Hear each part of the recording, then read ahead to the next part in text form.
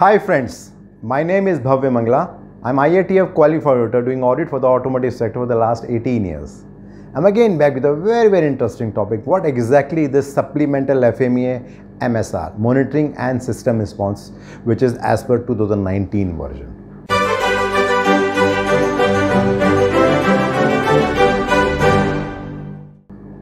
Because if you look into the previous version, there was nothing like MSR. But in this 2019 version, the team decided to have an additional FMEA which is related to those areas which are related to electrical or electronic safety or maybe related to the regulatory requirement. And when that particular product is being used by the end user, what can be the possible failures, how the user will come to know about it, and what kind of diagnostic controls that can be implemented whenever that failure is going to happen. So this particular FMEA is primarily related to that. Say for example, let me give an example of this particular pen. So in our routine DFMEA and PFMEA, we generally talk about that how the design should be there, how the process should be there. But when we talk about FMEA-MSR, so here the intent is that, say for example, this pen is kept here in this way. Now, in case this pen will start leaking, the ink will start leaking, what will happen with respect to that? Will there be some buzzer, will there be some light that will glow, that will tell, okay, very soon something is going to happen with respect to the ink? And in case I am not able to hear that, then will that pen stop working? So something like that is we are talking with respect to FMEA-MSR. So if you talk about the real life situation in a car, say for example, you are driving a car and the car is now overheating. So generally if you see on a dashboard, there is some signal which is there, and the objective of that lighting is to give you a message that something is wrong there. Now that is one way of control which is there while you are using the car. Now the second thing is that in case you are not looking into it, or in case you still don't realize that there is some buzzer or there is some light which is flicking, what to do at that time. So maybe after a while the car will automatically stop. Rather than the engine is getting damaged, the car will stop after a certain time. Now another important thing that comes at this time is how you will come to know that the why car has stopped. Is it because of this engine issue? Is it because of the gasoline issue? Is it because of some electrical fault, or something else is there? So there this identification and the response comes. So in this particular video, specifically I am going to talk about what exactly this FMEA-MSR, why it is required, when it is required, what are the 7 steps by which we can understand FMEA-MSR, and what are the key industry challenges which are there with respect to that. So let's first start with identifying what exactly this FMEA-MSR is. So first of all, it's important to understand that it is only linked with DFMEA. So wherever we are making design FMEA, there is a possibility that we may make MSR, we may not make MSR FMEA. We need to understand that. And the key intent of FMEA-MSR is to validate the diagnostic, monitoring and the corresponding system response, whether it is working as they are intended. Now the first question is, what exactly is this FMEA-MSR? So basically this FMEA-MSR is intended to maintain a safe state or the state of regulatory compliance during the customer operations throughout the useful life of the product. The second important thing is that it is important to analyze the potential failures that may occur during the normal operating conditions, and what can be the possible effect of that. We need to understand that. And thirdly, if the system or the end user detects an error when the failure is occurring, then what exactly is happening and what next will happen, right? So that is a key purpose that FMEA-MSR is being made. Then the next question is why FMEA-MSR is needed. So it is being introduced with respect to ensuring some safety goals. You know, there is a separate standard ISO 26262 which is talking about functional safety for the equipment, which is applying for the life cycle of the electronic and electrical safety related systems. So primarily FMEA-MSR is incorporating the functional safety concepts and identifying that what can be the possible risk and what needs to be done with respect to that. Now the next logical question is when FMEA-MSR is to be used. So it is primarily used as a supplement to DFMEA. So it means that we also need to understand that not for every design we need FMEA-MSR. So if the design does not contain any active or passive monitoring or response component, then there is no need for FMEA-MSR. And like DFMEA is focusing on detection or the prevention of potential failures. When we talk about FMEA-MSR, it is primarily focusing on efficacy of the monitoring system, that how effective is our monitoring system. And primarily it is being used to understand the customer expectation, to see that how the customer requirements can be taken care of. That's the main intent of it. And just like the normal FMEA which we are making for design or for process, here also there are 7 steps which are being there. The first one is planning, second is about structure analysis, third is about function analysis, the fourth one is about failure analysis, the fifth one is talking about the risk analysis, the sixth one is talking about optimization, and the last one is primarily about the reporting part, the documentation part, how that needs to be done. And if you look at all the 7 steps, 60 to 70% is same as design FMEA or process FMEA, but there are some key changes which are there. So I'm going to talk primarily only about those changes. So the first step is talking about the preparation and the planning phase.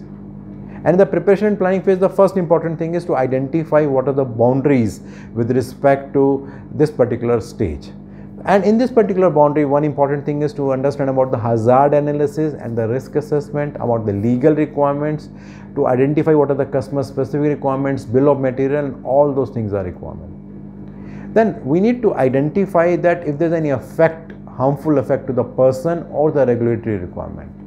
And if the DFMEA identified any causes which can lead to harm or to the regulatory compliance.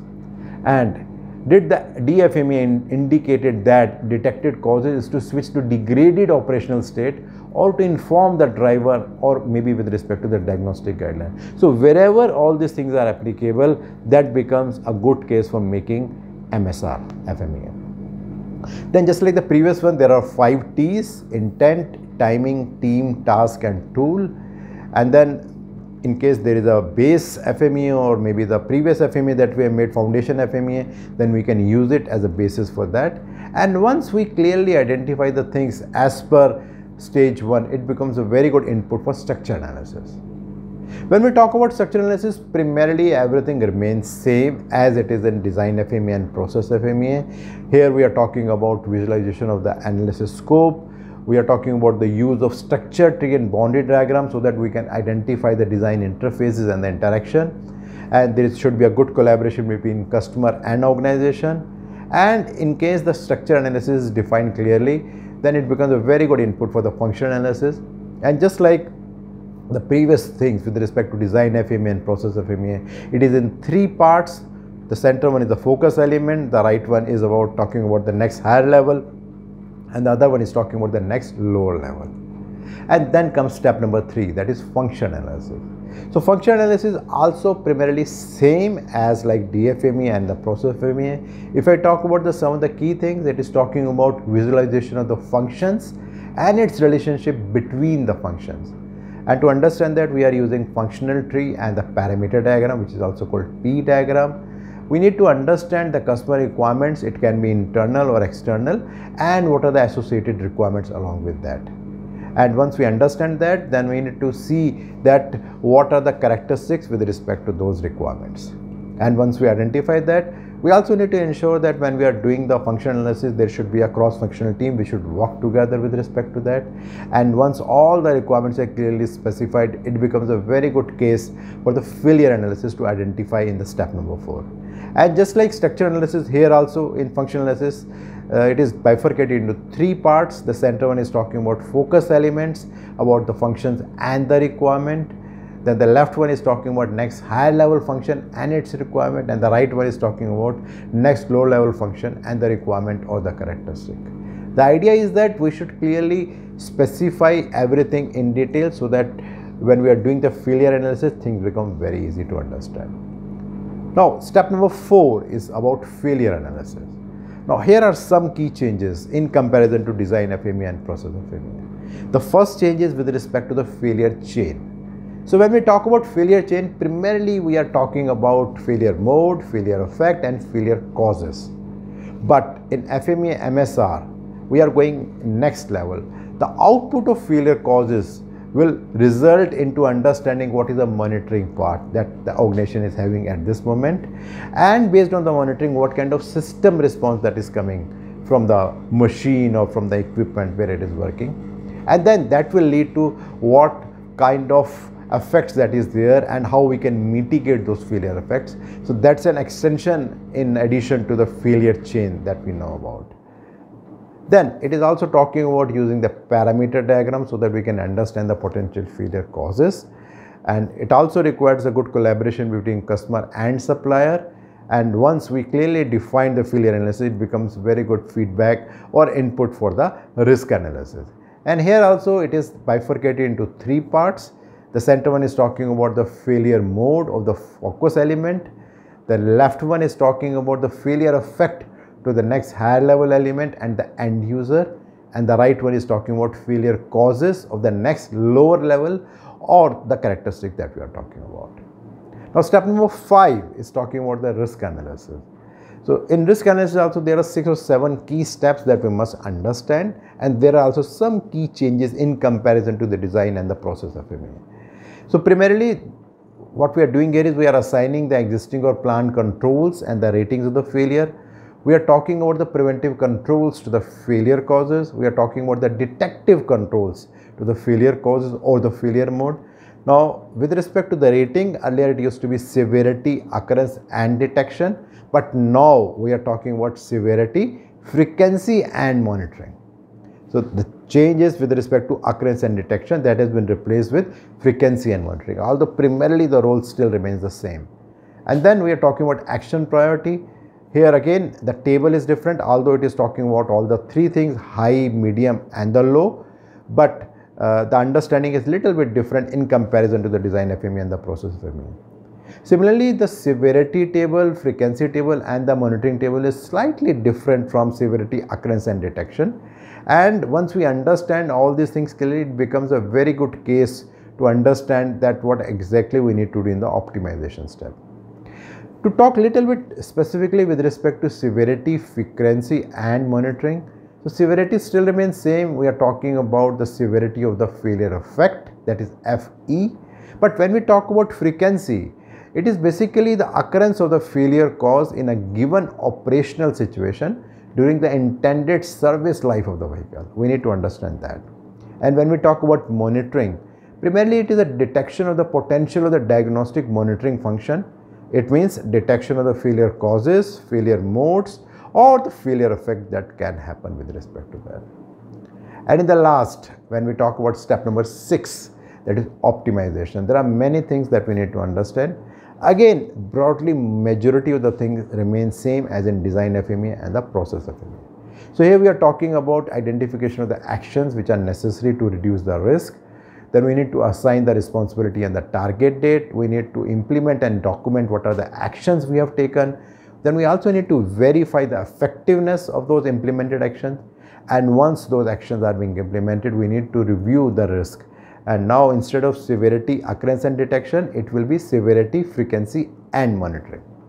And once we do that, we also need to make sure that when we are doing this particular thing, we are ensuring a good support from all the relevant stakeholders so that we make sure that whatever actions we are taking, it is acceptable to everyone. Now in optimization, it is important to understand that what should be the sequence of our action. So the sequence of action should be, first of all, it should be with respect to the component design modification in order to reduce the frequency of the failure causes. So that should be the main thing that we need to do. And in case it is possible or if it is not possible, then we go to step number 2. Then we need to increase the monitoring ability of the failure causes or the failure mode. And lastly, we talk about step number 7, that is about documentation. So documentation is nothing but actually what all we are going to do in FMEA. It is talking about communication, recording, how we can make all those documents, how we are going to communicate to all the relevant stakeholders, how we are making sure that the things are being distributed to all the relevant persons so everyone is aware about it. Now in the last, I want to talk about some of the key industry challenges that industry is facing with respect to supplemental FMEA about MSR. The first thing is how often the people, the cross-functional team who is responsible for making FMEA, they are aware about the requirements of MSR. The second important thing is that generally we are making this FMEA and giving to the customer. How often customer is aware about the MSR requirement? How often wherever it is applicable, the customer is demanding that whether the tier 1 or tier 2 has made FMEA-MSR or not? And third and the most important thing, how often FMEA-MSR is a key input for the management review, and whether the management review, the top management is aware that whatever is the output that is going to come out from the MSR is very critical for ensuring the safety of the product or not. How often the management is clear about those requirements. So these are some of the key industry challenges that are being faced. So if I give a brief summary about supplemental FMEA-MSR, so first of all, it is a supplemental with respect to design FMEA. Secondly, it is not required for all the design FMEA, but wherever there is a functional safety requirement with respect to electrical, electronic or the regulatory requirement, only there it is applicable. If it is not relevant, then we are not required to make this particular MSR. Then our main intent is with respect to the end user. Unlike when we are making design FMEA and process FMEA, we are more focused on when we are manufacturing something, what can be the design failure or the process failure. But here our intent is to understand that when the end user, the person who is using that particular vehicle, what kind of failure that can happen. In case that failure is happening, how that person is going to identify that failure and what can be controls which can be there with respect to mitigating that or controlling that particular failure. So that is a brief summary with respect to supplemental FMEA-MSR monitoring and system response. My next video will again be in line with the same series of FMEA, and here I am going to talk about the key industry challenges that they are facing with respect to this new version of FMEA 2019. Regularly I am getting a lot of feedback from your side and they are helping me to understand your expectations. So please do continue that. And in case you want to understand about this particular video in more detail, if you see, you will find a link below. If you click that, you will find a blog there.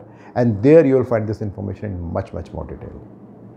And if you're liking these kind of videos and blogs, you can always share with your friends and colleagues. And you can subscribe to my YouTube channel and my website, bhavyamangla.com. Thank you.